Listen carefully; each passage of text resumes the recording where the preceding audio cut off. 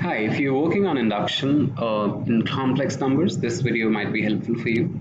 I'm going to take 3 examples of complex number induction in this video and solve them using the concepts of induction.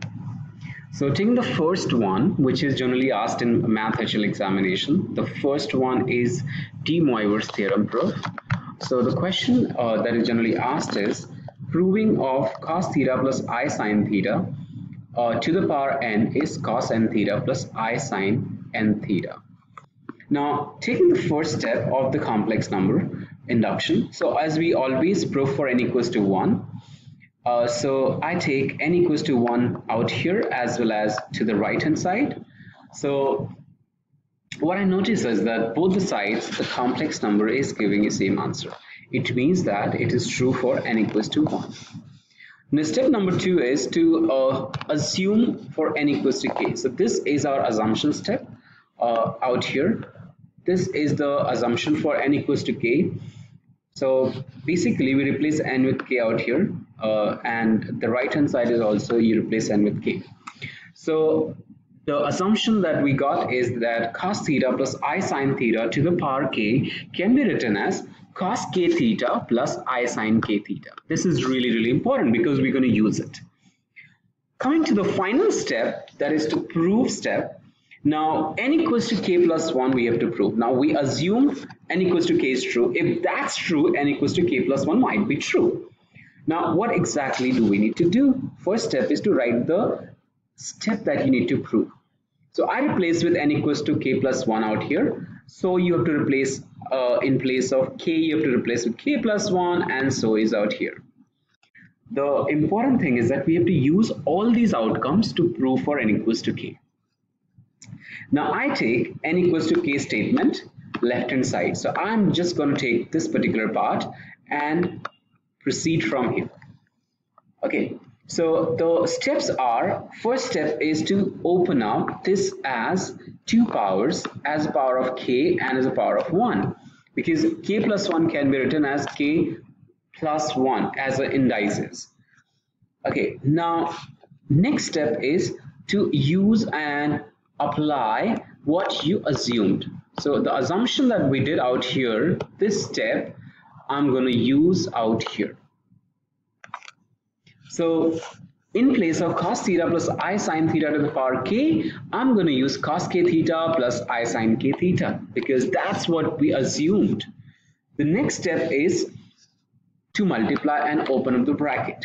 So assumed knowledge out here is the property of I square and the basic expansion of bracket knowledge. So I'm going to open up this as this statement out here. So this is the expansion of this part. Now you can simply say cos k theta. When I multiply with cos theta, you're going to get this statement and so on with the other stuff. So it's really important that you understand the simple expansion. The final step is to collect the real part and imaginary part. So there are 2 real parts. The first real part is out here and the second out here. So I'm going to collect them together and put them as single number. Now second part is the imaginary part. So imaginary part we got sin theta cos k theta. So that's your first part, which is sin theta cos k theta, and the second part is plus cos k theta sin theta, cos k theta times sin theta I. Now if you know simple compound angle properties, that's your cos k theta, cos A cos B minus sin A sin B. That's your nothing but cos A plus B expansion. So cos A plus B expansion is cos A cos B minus sin A sin B.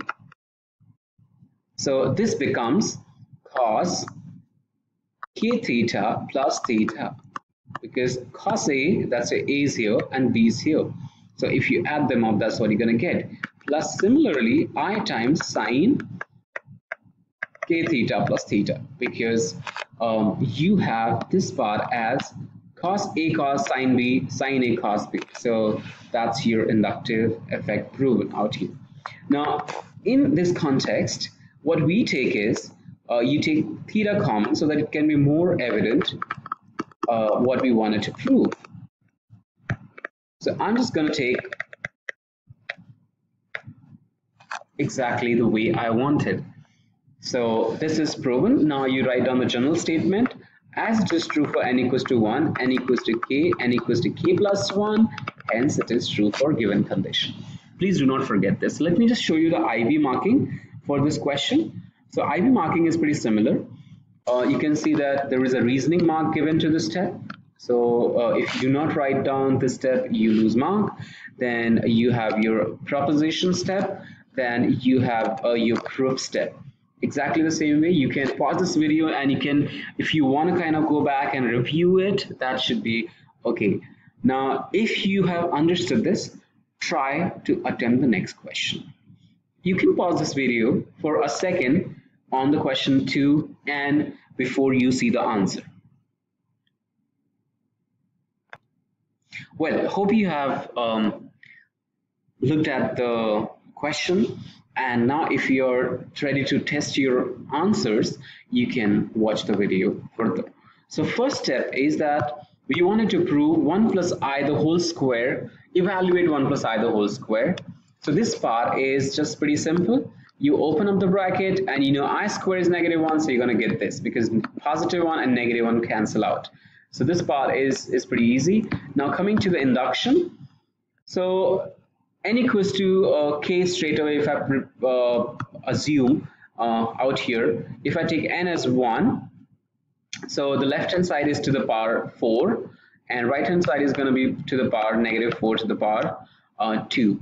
So 4 to the power 1. So what exactly we get is this particular step.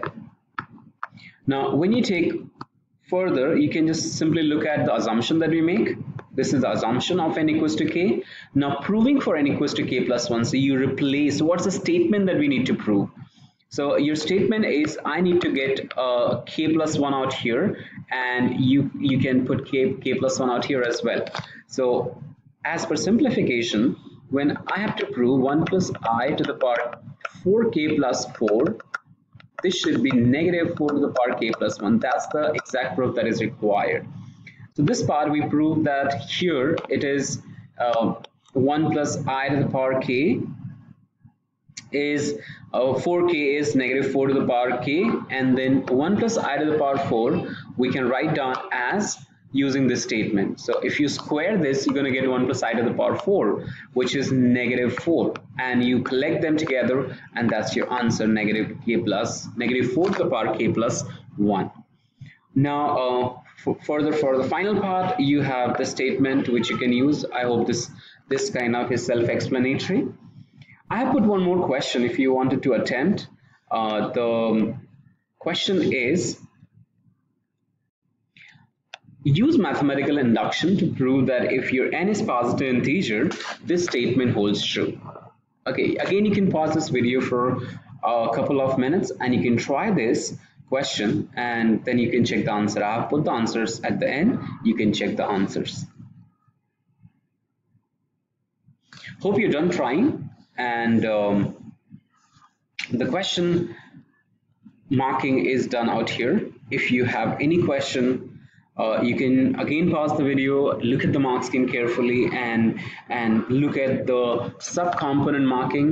It's really important that you understand for what you've been given mark. I assume that n equals to 1, n equals to k, all are pretty easy to understand. This again the power property we use to prove this, and here we use the basic compound angle formulas. I hope this video helped you understand the concepts of complex number induction, and if you have any question you can just re-watch this video once again, and if you have any other question, please put on the comment video.